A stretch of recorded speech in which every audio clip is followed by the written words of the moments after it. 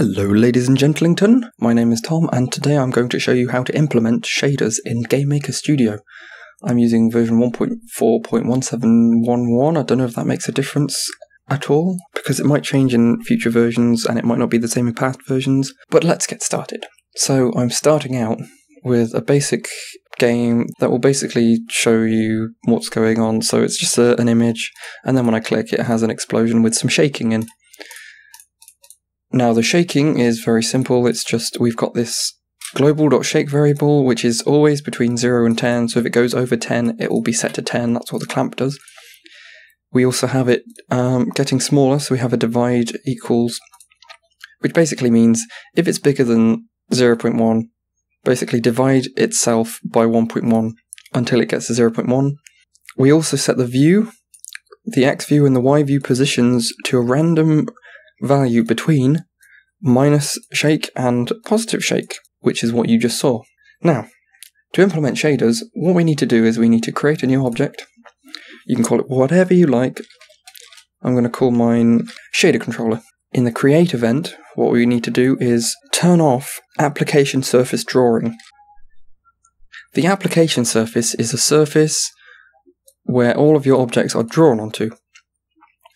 And if you don't already know what the application surface is, you will need to read about it, and you also need to read on what surfaces are and how they work.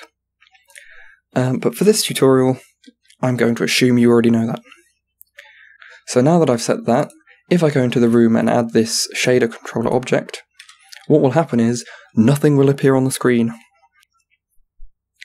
As you can see, nothing at all. It's still running in the background, it's just not drawing the application surface. So, to fix that, we can go into the shader controller object we created, add an event, go to draw, and post draw. In the post draw event, we can draw a surface, which is the application surface. And we want to stick it in positions 0, 0, so the top corner of the window.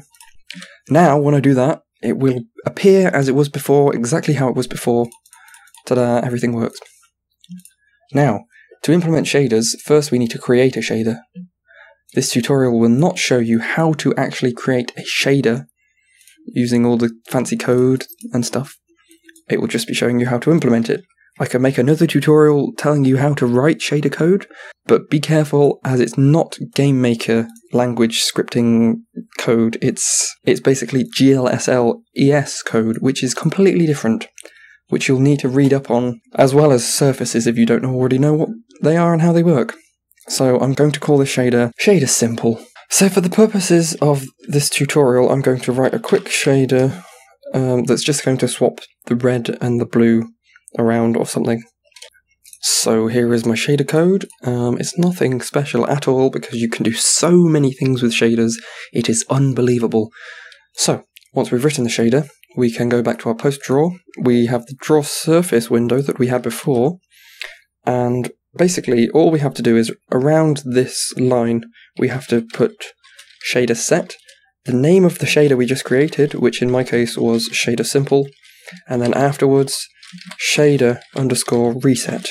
So what that'll do is it will apply the shader, and then everything that you draw afterwards will have the shader enabled on top of it. So as you can see, the sky is now like an orangey colour rather than blue colour. With the shake variable, what you can actually do is pass that into the shader, and by doing that we can change the shader depending on certain variables, which is actually pretty useful. So to do that, basically at the top of your shader you want to put a uniform and then the name of the variable, so I'll call mine U for uniform underscore shake, and don't forget to give it a variable type. So generally you'll be working with floats and vector 2, 3s and 4s, and which are made up of multiple floats. So in the post draw event we can come under the shader set, we need to create a variable, I'll call it shader params for shader parameters. That's what it says in the GameMaker manual thing. So we want shader get uniform, the name of the shader, so shader simple. The uniform name, in this case it was U underscore shake. Now we can actually set the variables, so shader underscore set uniform f and pass in the variable that we created, so shader params, and the variable that we're passing in, global.shake. Now this will pass in the shake variable to this variable here, and we can do whatever we'd like with that now. Now remember at the start of the video I told you that the shake variable only stays between 0 and 10. Knowing that, I can keep that in mind when making my shader. So here I've basically got ushake divided by 10, which makes it a value between 0 and 1, knowing that it will always be between 0 and 10. So what's going to happen with the shader now, depending on the shake variable, the screen will get a lot brighter, but the red, green and blue values will always stay between 0 and 1. And we can test it out now.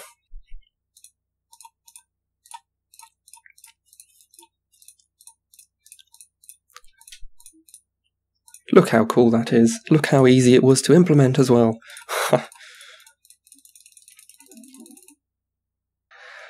So anyway, if you would like me to go through actual shader code, please let me know. Otherwise, that is how you implement shaders.